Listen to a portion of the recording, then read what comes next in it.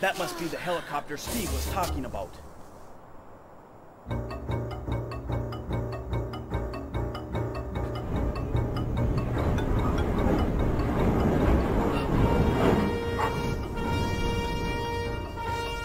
Lopez, I thought you were dead. Get off my back, Cato. There is something I need from Pachamama. ¿Por qué odias tanto a las guerrillas de las montañas? Es mi venganza. ¿Venganza? ¿Recuerdas que los terroristas bombardearon con Jurencia hace 3 años? Sí. Los terroristas al intentar bombardear al gobierno mataron a muchos civiles. Sí. Y esa bomba mató a mi querida familia. Y las guerrillas de la montaña fueron responsables de ese bombardeo.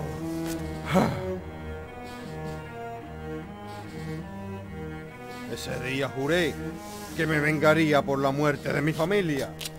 Ahora, tú sabes por qué les odio tanto. ¿Dónde están las bases de operaciones secretas? Espera, López. Yo sinceramente no sé nada. Es verdad, tenemos contactos con ellos, pero yo no los conozco bien. Yo no sé dónde están sus bases secretas. Entiendo. Entonces, tú no me sirves de nada. No me dejas alternativa. ¡Tenéis que morir todos!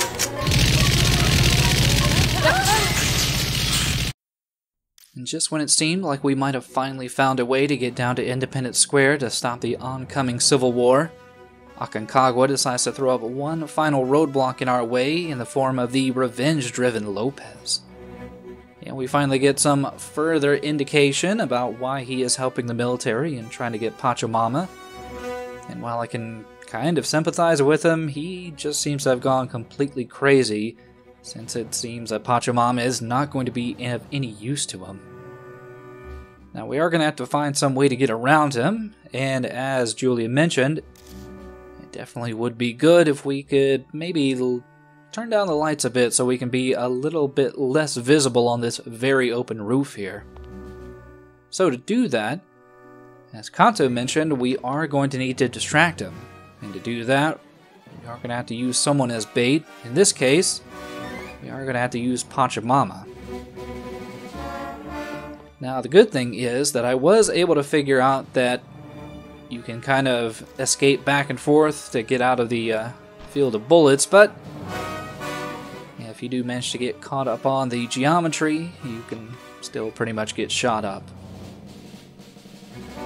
So the general idea here is that you want to have Lopez facing one direction and run up behind him so you can get from one piece of cover to another. Because on the far wall here, we are able to find what appears to be an electrical panel.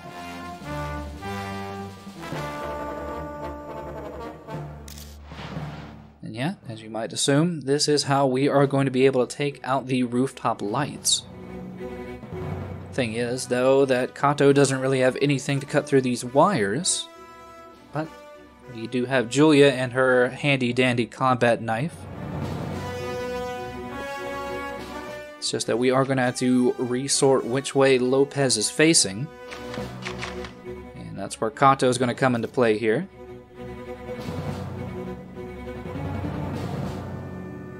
That we do have to deal with Lopez's periodic rapid-fire shooting of the LMG he has.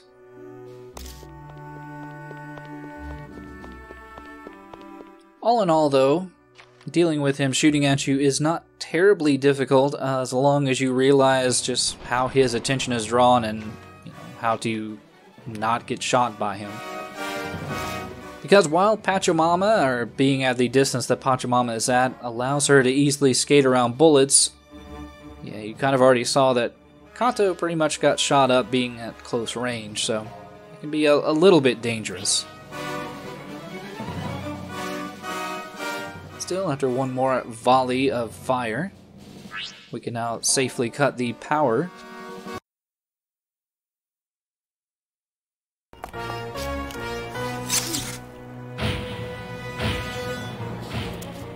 diablos está pasando?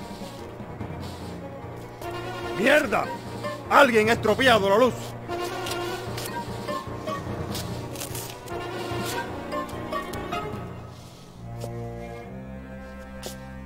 We'll be safe for a while. Now, while that does limit Lopez's field of vision, there's still a much larger problem here, and the fact that it seems the only way we're going to be able to get to the other opposing roof where the helicopter is, we are going to have to use that little service elevator he used to get up here. Well, he is still very much stuck in place guarding it. He knows that's our only ticket off the roof, and he is not going to be moving. Still, something that we weren't able to look at since we would have been under fire is this one final crate on the far side of the roof over here. It is slightly different from the other ones because it has a weird mesh pattern on it. And that is due to the netting that is on top of it. Now, while Pachamama herself isn't able to get the net off of it, we could technically use maybe Julia's knife to cut it off, but I think that would kind of ruin the purpose that we are going to use the net for. So, I'm going to have the strong, muscular Kato make his way over and grab that for us.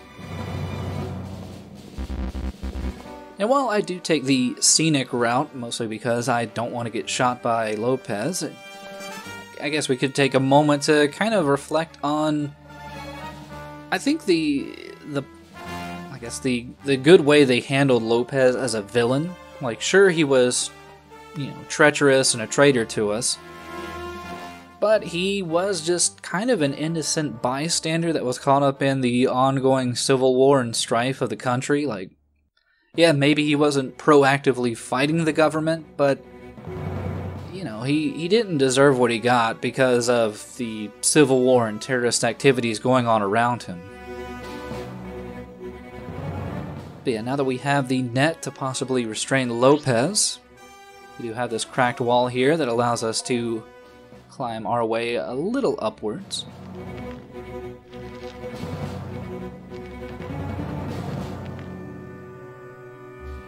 And reaching the ledge here, we are at a prime location to snatch up Lopez in this net.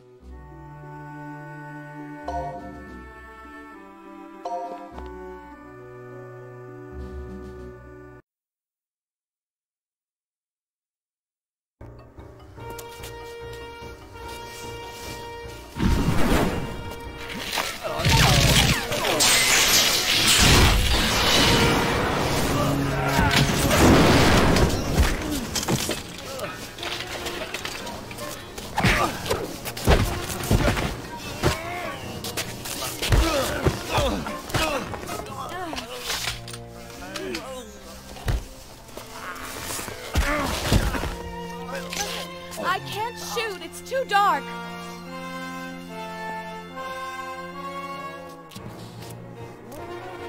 What's going on? Why is it so dark up here? Steve, is that you? Julia? Where the hell are you? We're on the next building. Steve, turn on the lights. What? Turn on the lights right now.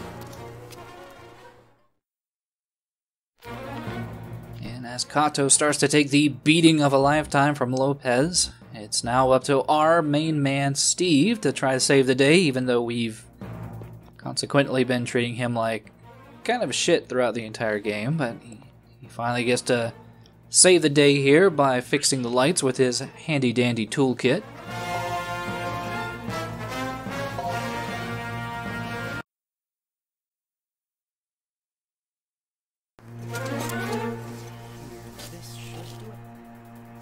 Steve, hurry up. This must be it!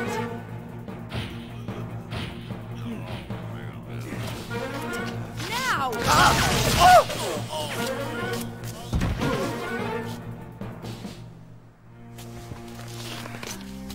Kato, are you all right? Yeah. We have to move right away.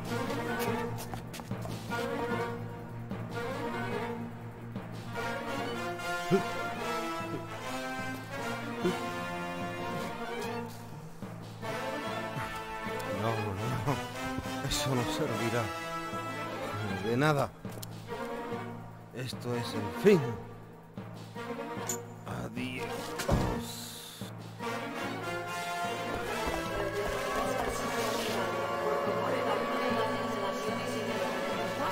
What's going on?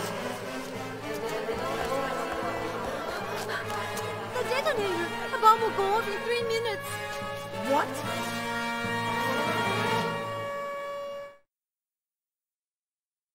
So it seems that Lopez had one final trump card up his sleeve. There's now a 3-minute timer before this entire base goes up and a big pillar of fire, and to make matters worse, the elevator that we would have used to cross over is no longer here.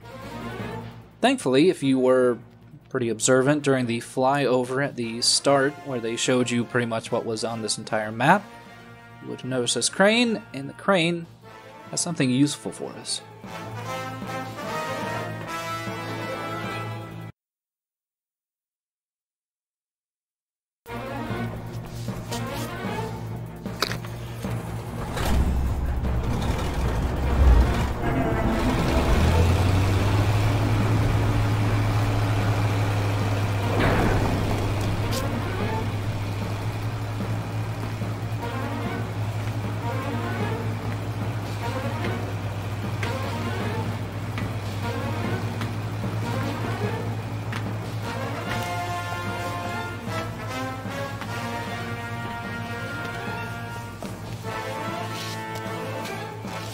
Hurry up, Kato!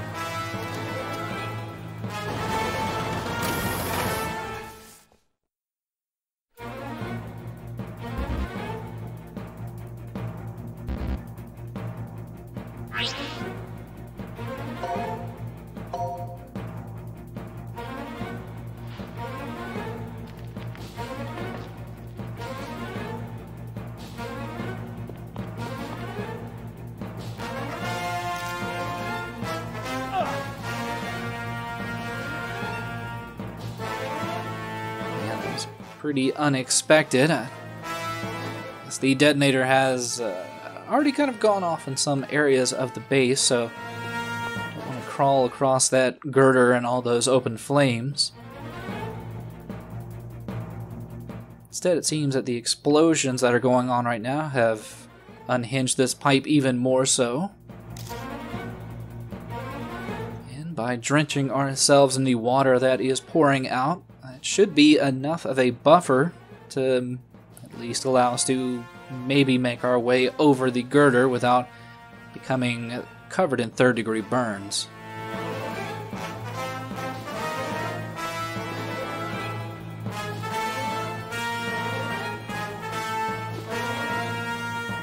But yeah, it's a good showing of, you know, it's not the tools that have made us survive all this time, it's our teamwork and camaraderie-manship and working together that has really allowed us to finally successfully make our way off of this dreaded mountain of Aconcagua.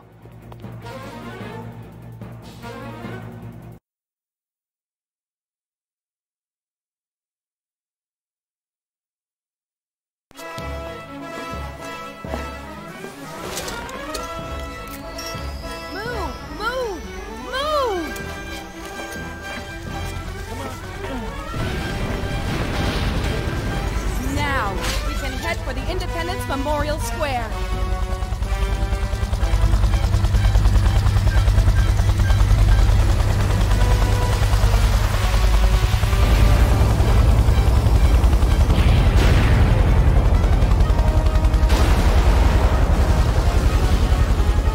Phew, that was close.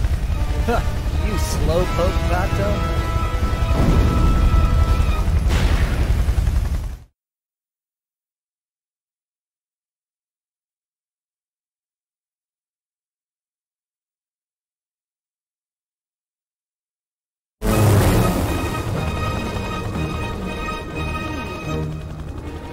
I'm gonna fly directly to the Independence Memorial Square.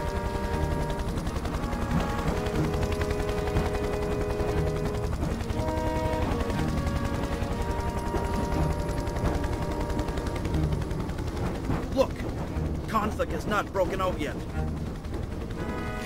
It looks like we made it in time.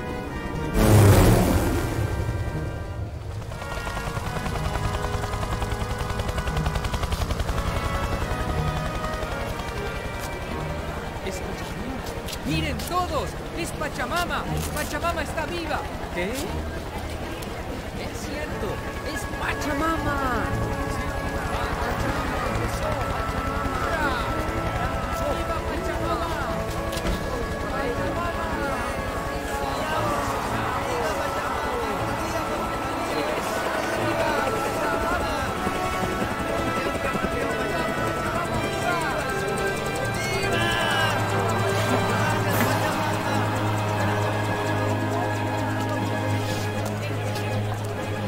Disculpen que los haya hecho preocupar, pero como pueden ver, estoy sana y salva.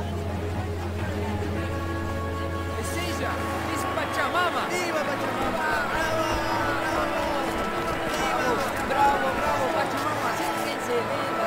¡Acérquense arriba! ¡Vamos a hacerla! ¡Todos! ¡Pachamama! ¡Vamos! ¡Viva! ¡Bravo! ¡Hurra! ¡Bravo por Pachamama! ¡Pachamorra para Pachamama!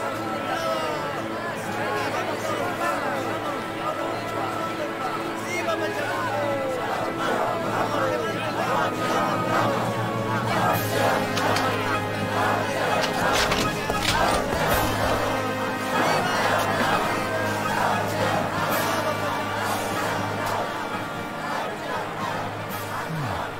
The Statue of Liberty.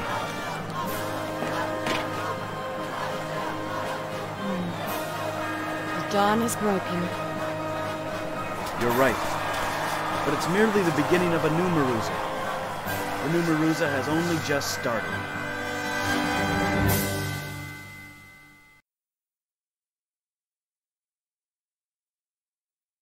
A presidential election followed under UN monitoring, and Pachamama was inaugurated as president.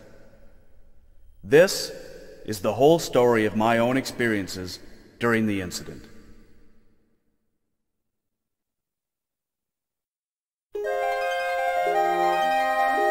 And so with that, democracy has been brought to Maruza. Our party is mostly safe and sound, and there is something of a measure of positivity with that ending, though it's really hard to look past the fact that the CIA were very much enthralled with the getting behind Pachamama, possibly getting in control of Maruza.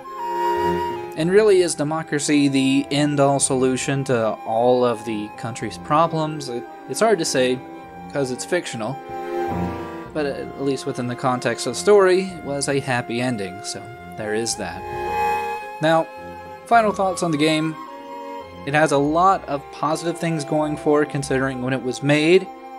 It is pretty much a prototype to other survival adventure games like Raw Danger or Disaster Day of Crisis, and it's an interesting approach to the genre in the fact that it is a point-and-click adventure game. But it does have some negatives. I mean, the story is pretty generic. The voice acting is fine. The writing is fine. It's nothing amazing. And all in all, it's a pretty short adventure that you can probably get through in about 3 hours. And as far as I know, it doesn't have multiple endings. But it's fine. It's an alright game, and it's a bit of a shame that more people weren't able to play this and it didn't get a further release. But hopefully you did enjoy my tour of the game. Hopefully, maybe if you get a chance, you can play it yourself. As to what I might be playing next, it's a bit hard to say, but hopefully you will stay tuned for that, and hopefully you enjoyed this trip through Aconcagua.